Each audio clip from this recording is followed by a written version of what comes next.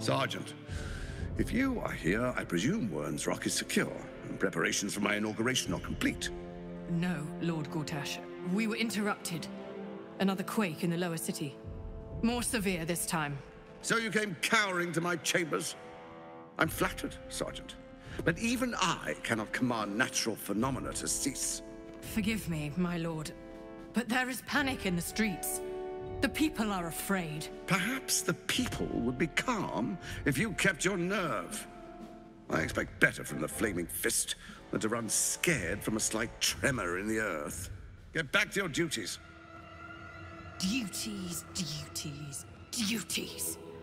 Patrolling and saluting and following and bowing and scraping and yes sir, no sir, rip and cut your throat, sir.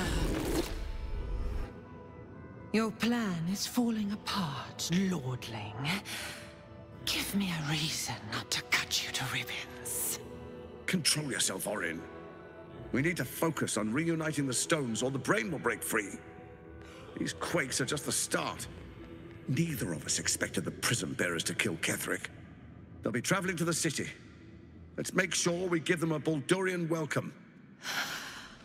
I itch to peel you, to split your skin, to see your skull shine in the light.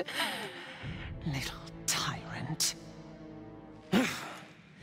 Lucky for you, I harvested a whole family of living flesh in Rivington at high sun. They will sate my blade thirst tonight. Oh, but tomorrow, and tomorrow, and tomorrow, and tomorrow, my blades will thirst again.